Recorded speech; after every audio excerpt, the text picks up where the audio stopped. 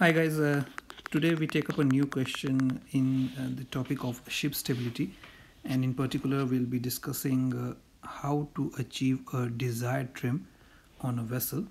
This question has been taken from the book MV Hindship.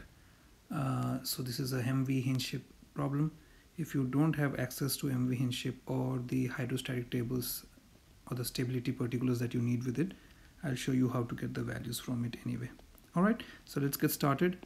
Today's question is that MV Hindship or motor vessel Hindship is in condition number 8 and has to discharge 300 tons prior to sailing.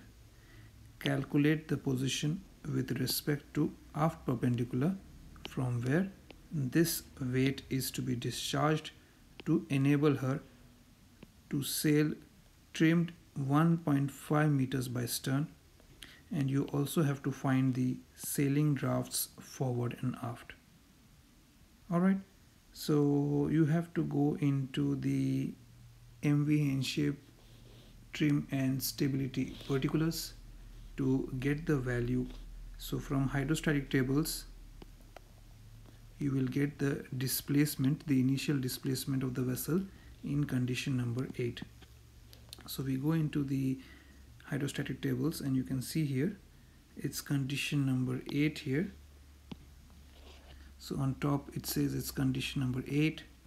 The displacement is given as 16133, and while you are on this page you should also get the LCG or the longitudinal center of gravity, which is 70.045. This is a value that we'll be using later, so please make a note of it. This is the initial displacement and initial longitudinal center of gravity. Alright, so we'll first go back into the calculation, and you can see here the initial displacement is 16133 tons as we got from the table. Then the question says we have to discharge 300 tons. So when we say we have to discharge, that means 300 tons will be subtracted from the initial displacement. So the final displacement after the discharging is over will be 15833 tons. That is 16133 minus 300 tons.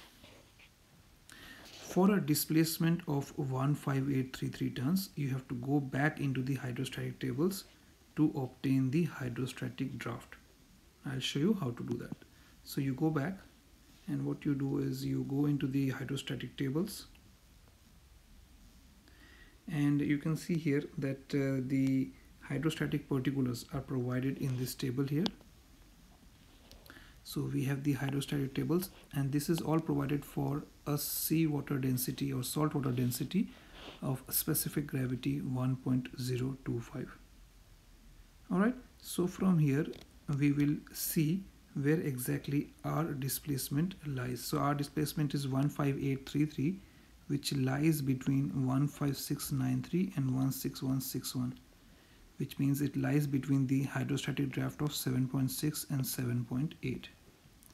So we'll note down these values and we'll go back into the calculation.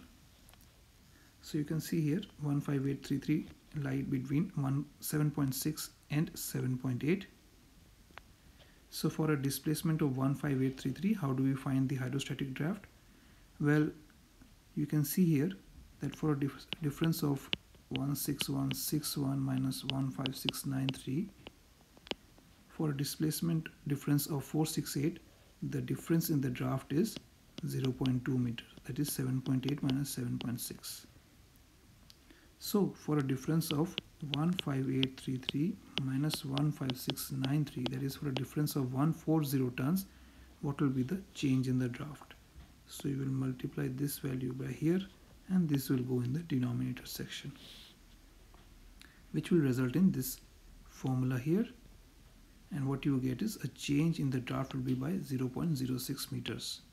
So when the displacement will change from 15693 and it will be 15833, the draft will change from 7.6 to 7.6 plus 0.06. That will be the change in the draft as calculated before, and so the hydrostatic draft will be 7.66 meters. So for a displacement of 15833, the hydrostatic draft will be 7.66 meters. So what you can then do is, using the particular hydrostatic draft of 7.66, you can go back to the hydrostatic tables, and you know that 7.66 will lie between 7.6 and 7.8. So note down the values of MCTC, that is moment to change trim by 1 centimeter, LCB, which is forward of the aft perpendicular. LCB stands for longitudinal center of buoyancy. And you also note down the LCF, which is the forward of aft perpendicular, where LCF stands for longitudinal center of flotation. Alright, note down both the values for 7.6 and 7.8. Then go back into the calculations, and that's what I have written here. You can see the MCTC, LCB and LCF values have been copied from the hydrostatic tables for a draft of both 7.6 and 7.8. But what you need is for a draft of 7.66. So you have to do some interpolation.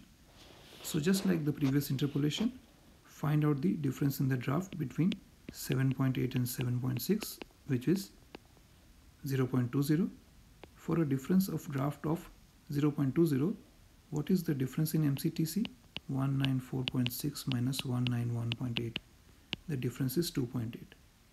So if the draft will change by 0.06, this is 7.66 minus 7.60. So if the draft will change from 7.6 to 7.66, what will be the change in MCTC? Alright, and again you do a cross multiplication, which results in this equation here, and which results in a change in MCTC by 0.84. Now as you go from 7.6 to 7.8, you see that the MCTC is increasing. So as the draft increases, MCTC also increases. So you will take this correction and add it to the MCTC of 7.6 meters of draft, and you will get the MCTC for 7.66 meters draft. This is for 7.66 meters. You will do a similar interpolation for LCB and LCF as well. So again, you can see for a change in the draft of 0.2 meters, change in LCB is 0.049. So you will multiply this by here, and this will come in the denominator section, which results in this equation here. So the change in the LCB will be 0.0147. But in the case of LCB, the LCB is decreasing as your draft is increasing. So as your draft is increasing from 7.6 to 7.8, your LCB is decreasing from 72.69 to 72.641. Therefore, as your draft will change from 7.6 to 7.66, your LCB should also decrease.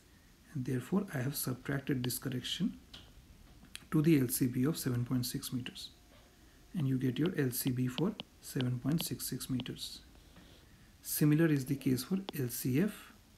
You will do a similar interpolation and you will get a correction.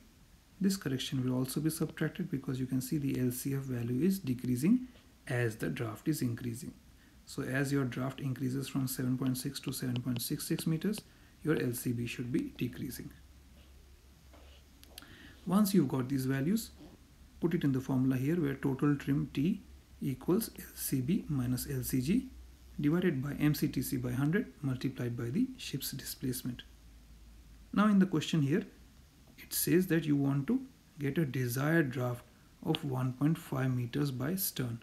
So that is your desired draft. So your total draft or total trim will be desired trim, sorry, not draft, desired trim.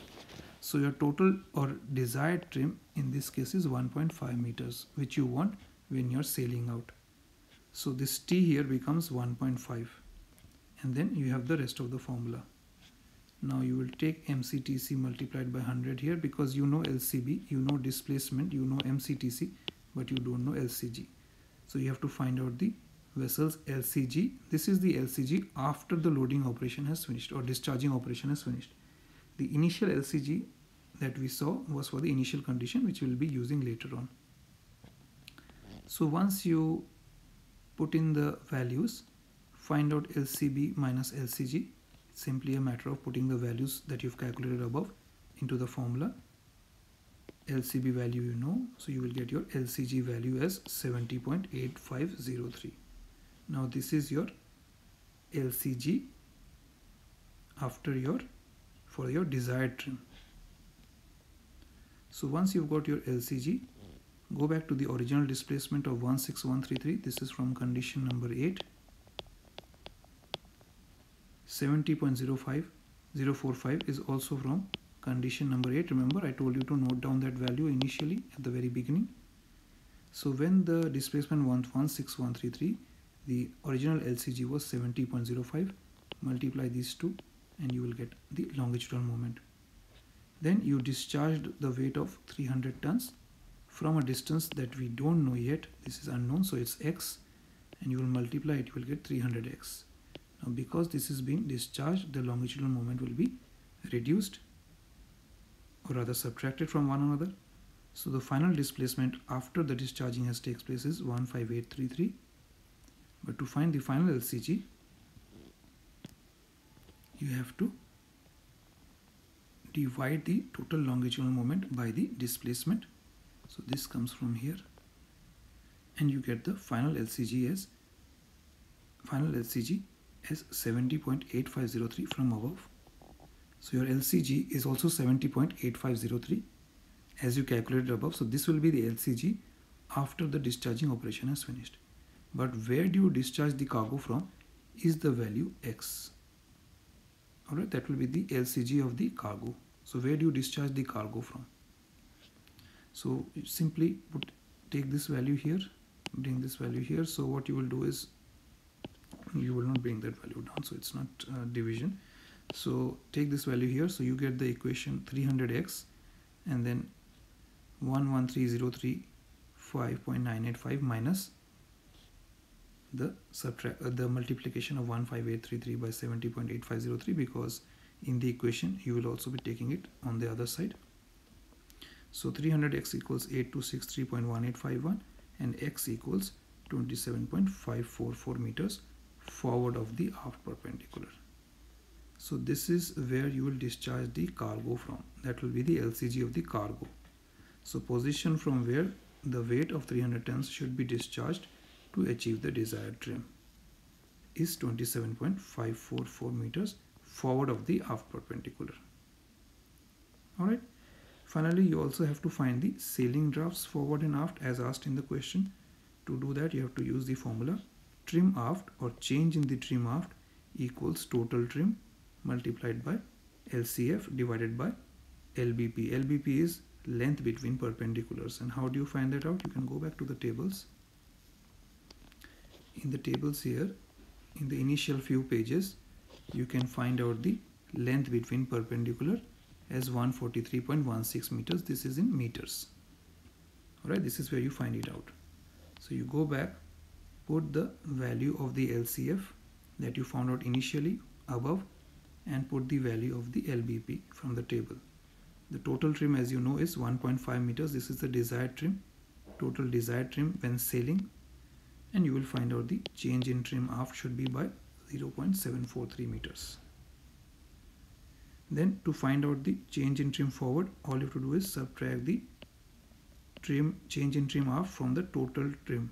So total desired trim was 1.5 meters and the change in the aft trim is 0.743 meters. So you will get change in the trim forward by 0.757 meters. Alright, now as you know that your vessel here has to discharge a cargo. This is the aft part, this is the forward part, right? And your vessel will be discharging a cargo from, say, somewhere here, which is about 27 meters from the aft perpendicular, right? 27.54. What you also have to see is your LCB value with respect to LCG value. So your LCB value is how much? So you have to go back and see. LCB value was 72.6753. 72.6753. And your final LCG value was 70.8503 meters. Right? So your LCB and LCG. Now if I take a different color pen just to show it to you. So your LCB value from the aft perpendicular is 72 meters, 72.67 meters. This is where your LCB value. I'm just exaggerating it, This is not the total length, it should be less than half.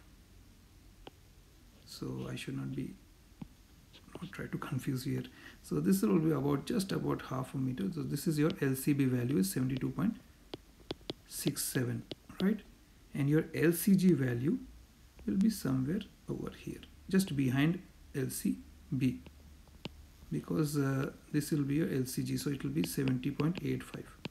Now since your center of buoyancy is forward, your forward part of the vessel will be coming out, and your center of gravity is aft of center of buoyancy, so your aft part of the vessel will be acting downwards, and center of buoyancy is forward, so it will be coming upwards. Therefore the correction that you get, change in the trim aft, because the aft trim should be increasing, you will add this here. Alright, so this change the trim, you will add it here. And because your forward part should be coming out of this, because of the center of buoyancy is forward, you will take this and you will subtract here. Because once you found out your change in trim aft and change in trim forward, you also have to know why should you be subtracting it or adding it. That will depend on the position of the center of buoyancy with respect to the center of gravity. And that is why you will add the aft correction and get the final draft, and subtract the forward correction to get the final draft forward. This 7.66 is the hydrostatic draft. This is the hydrostatic draft. From the hydrostatic draft, you will be subtracting and adding the corrections to get the final drafts. Alright, so I hope you understood the solution. Let me know if you have any doubts in the comment section. I'll be happy to answer it as soon as possible. So keep watching the videos, guys, and keep learning, and let me know how do you think about these videos, whether they are helpful for your exams or not.